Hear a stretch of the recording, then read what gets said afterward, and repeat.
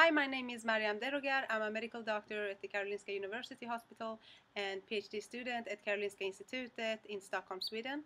I've been asked by the editors of Clinical Gastroenterology and Hepatology to present a recently published study entitled Aspirin Therapy Discontinuation After Peptic Ulcer Bleeding Increases Risk of Death and Acute Cardiovascular Events. As we know, aspirin is widely used in the prevention of acute cardiovascular events. However, it also carries a risk of gastrointestinal bleeding. So in the setting of peptic ulcer bleeding, it's a great clinical dilemma whether aspirin therapy should be discontinued or continued. Therefore, we decided to perform a retrospective study on all patients with ongoing aspirin therapy who were hospitalized due to peptic ulcer bleeding at the Karolinska University Hospital between 2007 and 2010, and patients were followed up until August 2011. We included patients who were admitted to hospital due to symptoms of upper gastrointestinal bleeding, that is melena, hematemesis, syncope, presyncope with anemia, were of course the combination of these symptoms, and patients were also diagnosed with peptic ulcer by verified by endoscopic examination.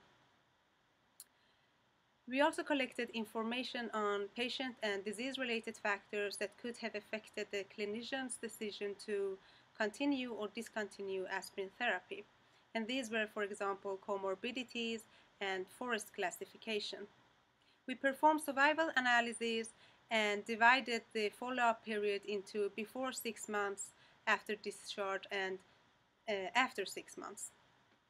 In total, we identified 118 patients with ongoing aspirin therapy who were hospitalized due to peptic ulcer bleeding.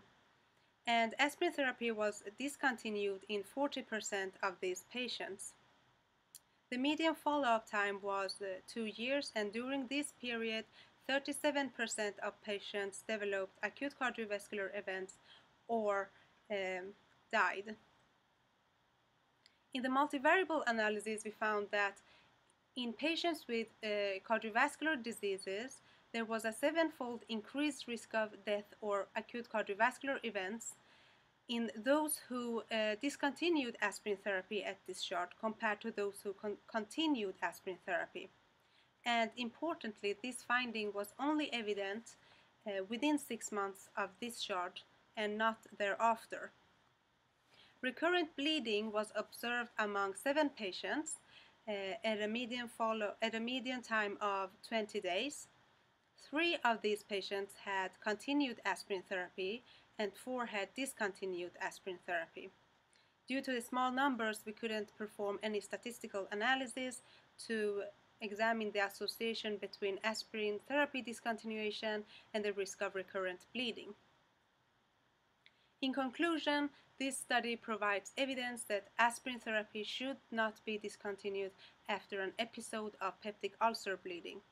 What we don't know is the optimal timing to resume aspirin therapy, and this should be clarified in future studies. Thank you.